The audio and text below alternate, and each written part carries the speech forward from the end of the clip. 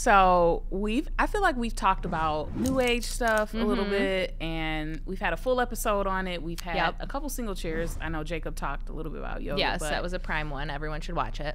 Yes. We decided that we touched on just a little bit the Enneagram. Ooh. I'm not landing anywhere with this yet. Like, okay. I'm not on one side, which I guess one side would be the Enneagram is demonic and we should not have any partaking of that whole thing. Or that is one but side. I'm not on the Enneagram is all powerful and knowing and the loving. Only personality test that matters. You will know yourself and everyone else from the Enneagram. Yeah. Okay. I'm somewhere in the middle where I feel like it's a tool, but also I'm still kind of trying to figure it out. So what do you think? Yeah, I'm actually right there with you, Jen, but I think it's a really important conversation to have. But I think before we have the conversation, you talked about how there's these two different camps. One is very demonic. One is it's a tool. And I think we need to give a little background first before we make a decision. So there's been a lot of different origins about the Enneagram thrown out. By the way, should we talk about what the Enneagram is? Yeah, we actually should. We should talk about really that, guys. Smart. I'm like over here like, let me give you a history lesson. Let me tell you what's up. Generalization. The Enneagram is a personality test. So it's very much in the same camp as like the Myers-Briggs, Strength Finders, those kind of different things. They help kind of assess your personality, understand how you respond to certain situations, but also how you interact with others, the world around you, and especially how you work in a work setting, how your personality kind of shines through. So that's what the Enneagram is in a 40,000-foot view. But like I said before, the origins of the Enneagram are a little bit unknown. Like it's not like you can tie it back to, Kabbalah or to this origin or to the ancient Near East or anything like that. There's not really any details about where it actually lands in its true origins. None of them have been sustained, so we're not going to spend a lot of time there. So the earliest mention that we do have of the Enneagram is from a Russian occultist, and I'm probably going to butcher his name, but it is P.D. Ospensky. Yeah, that sounds about right. And he considered the Enneagram symbol, now giving a little bit more backstory to you all, the Enneagram has a symbol that kind of makes it well known, and it's this circle with some triangles and some stars, so have fun in editing that, Jay. But he believed that kind of came from the cosmos, like it was out in the universe, and that's where he kind of got this drawing from and the different points of the 9 different personality types. Well, then there was another occultist, and his name, which I'm also probably going to butcher, it's Oscar Inchazo? Does that sound? It looks like Icazo. Icazo? I don't know. But he's the one who actually connected it to personality, saying that there's these 9 personality traits that we each have. But here's the little fun fact, interesting fact. He discovered the 9 personality traits, Jen, while he was high. Like Aaron Rodgers high. It's a little weird to me that like a whole personality assessment is literally based off of some guy's vision from when he was on drugs. 2 occultists and being high are in the mix now. So. Yes. So its origins are not great.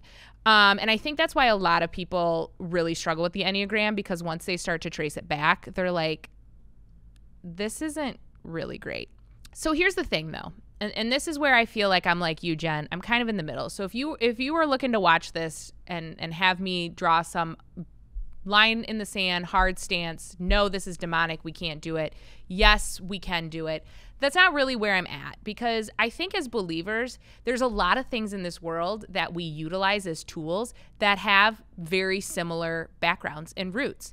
There's stuff that we buy at the store. There's stuff that we buy online. There's products we use every day that literally the people who created them don't love Jesus, might be devil worshipers. We don't know for sure. And yet we still use them, but they don't affect our lives in a way where we worship them. And I think the same can be said true for these personality tests like the Enneagram.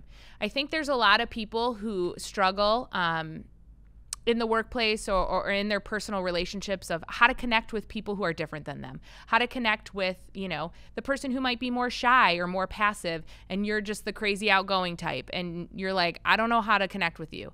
But then I found this tool that kind of shows how my personality and your personality can better each other or benefit each other or work together. And I think that's a pretty interesting thing to keep in mind, is how are you utilizing this tool? If you're utilizing it like that and you're utilizing it to help better your life, to connect with people, better your workplace, then I would say continue using it.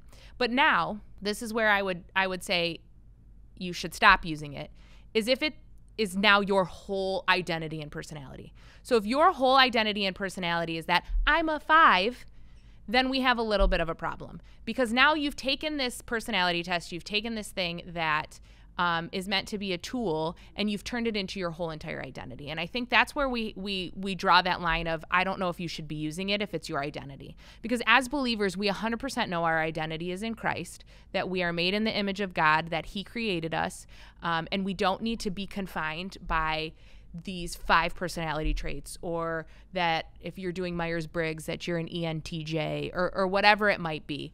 And I think that's where we cross that line of, we shouldn't be using this. We shouldn't be using this tool, because now we have taken it on as our full identity. It's who we are. It's who we stand by. It's not the end all be all. And then, you know, when people look at you after you tell them your Enneagram number and they're like, I totally understand you now. And it's like, we've had a 3-minute conversation, you know?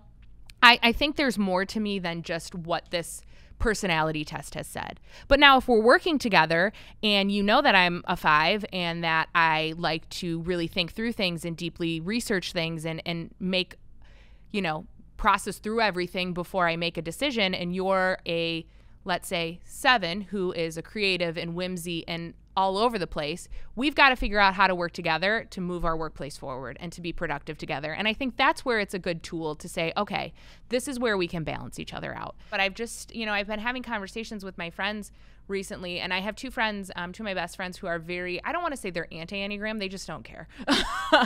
They're like, why? And it's been kind of interesting to have those conversations with them, because then I have a whole nother like set of friends who like live and die by the Enneagram. And I'm like, I just don't think that that's the camp I necessarily fall in. I just am very much like, yeah, like let's evaluate who we are as people, like through the lens of who Christ calls us to be, and is saying like, okay, if I'm looking at this personality type, whether it's Myers-Briggs, whether it's Enneagram, whether it's the DISC or the 100 other that there are, is how do I look at my weaknesses as a way towards sanctification and redemption and pointing myself more towards Jesus? So if my Enneagram is telling me that when I'm in stress or unhealthy stages that I tend to be very angry and snappy and disoriented, well, then maybe that's something that I need to take before the Lord and figure out like, okay, why am I angry? Like, what am I angry about? Why am I disoriented?